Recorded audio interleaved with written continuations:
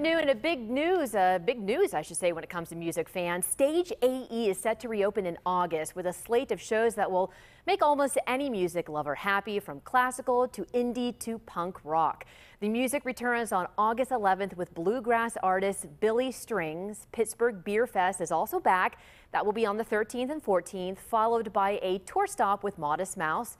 And the Pittsburgh Steelers Tailgates are back on the 21st. For a full lineup of announced acts, you can head to our website. We have that for you at KDKA.com.